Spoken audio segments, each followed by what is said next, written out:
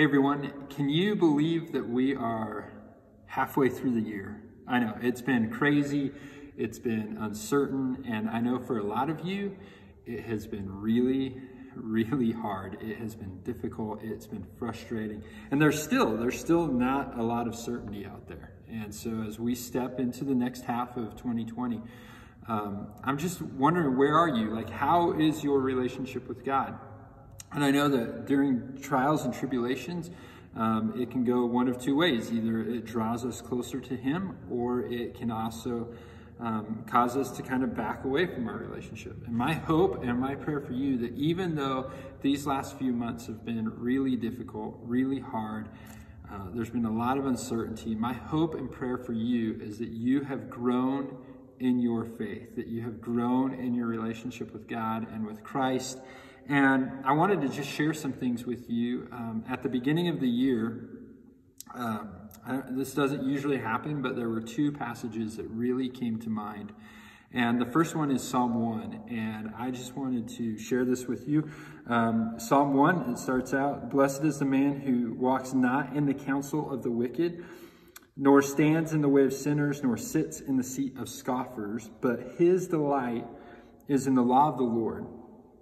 And on his law he meditates day and night. He is like a tree planted by streams of water that yields fruit in season, and its leaf does not wither. In all that he does, he prospers.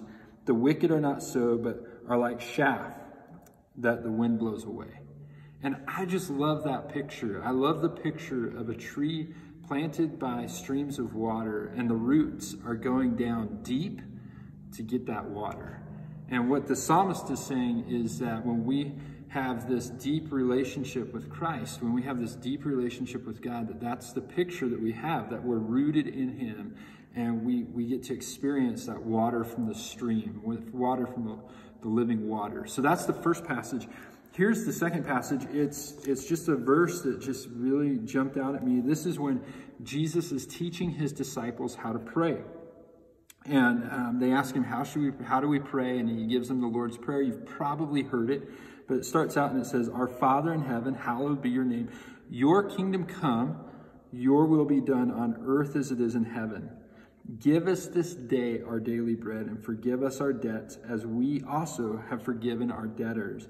And lead us not into temptation, but deliver us from evil." Now, the verse that really jumped out at me, again, at the beginning of the year, it was this. It was, "Give us this day our daily bread." I'm a planner. I like to plan. I like to know what things are happening down the road. If I'm not a month out, I feel behind, and it's frustrating. And this passage just really impacted me these last couple of months. And so I have this picture of this tree by this stream getting nourishment, getting water from the stream. And we also have this prayer of, God, I need daily bread, not tomorrow's bread, but I need today's bread. And that's kind of been it's been really refreshing for me. And I was thinking about that the other day, and I was thinking, man, how many people don't know how to read their Bible? How many people don't know how to have a prayer time with God? And that just really broke my heart, because it's prayer and scripture, and it just serves as an anchor for our souls, for an anchor for our relationship with God. And so I thought, you know what? I want to teach people how to do this.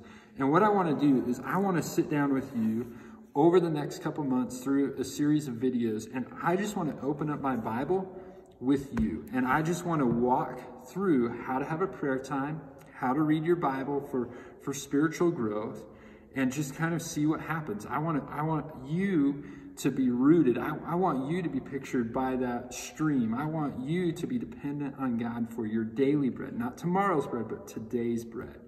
And so I hope you join me.